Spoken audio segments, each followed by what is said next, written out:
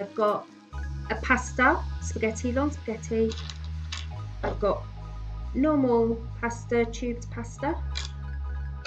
I've got a bowl of Cheerios, and I've got a shoelace. You can use buttons, anything with holes in, and it's simple. Just thread them on. Thread the Cheerios on the end of the pasta, and you can put normal pasta on as well. You could make it more fun and you could actually paint the pasta if you wanted, but yeah, look, please use that. And then get them, they use their pinchers. It's good for fine motor skills.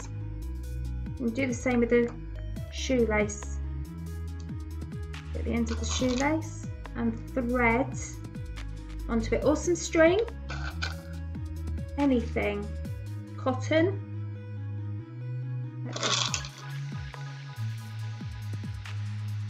As you can see, I can't get that on, so I need to push a bit more on, like that.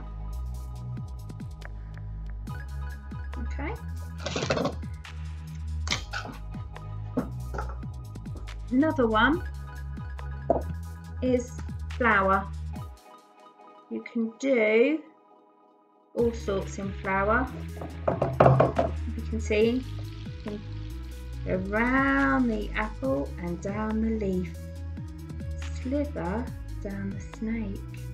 Do it wrong, you can then just draw a happy face. This is corn flour. Watch this.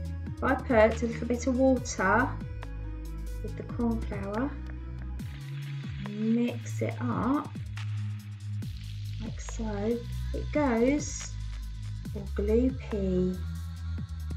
You can even add food colouring to this, but you, again, same principle, you can draw in it, push it all around, have just a little bit of fun with it. Okay, you can leave it as gooey as that, or you can add a little bit more water. But yeah, it just changes consistency. It's just a little bit of fun, and just to try with the fine motor skills. Enjoy.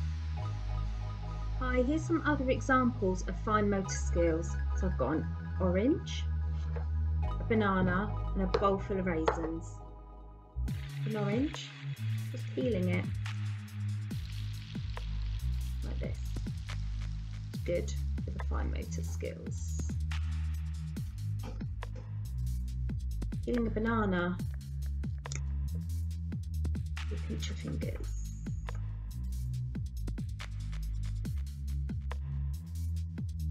And taking raisins out of a bowl and popping them in another bowl is good because it's your pincher fingers.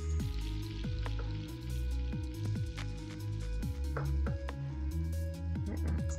So it's these fingers. They might use the whole hand.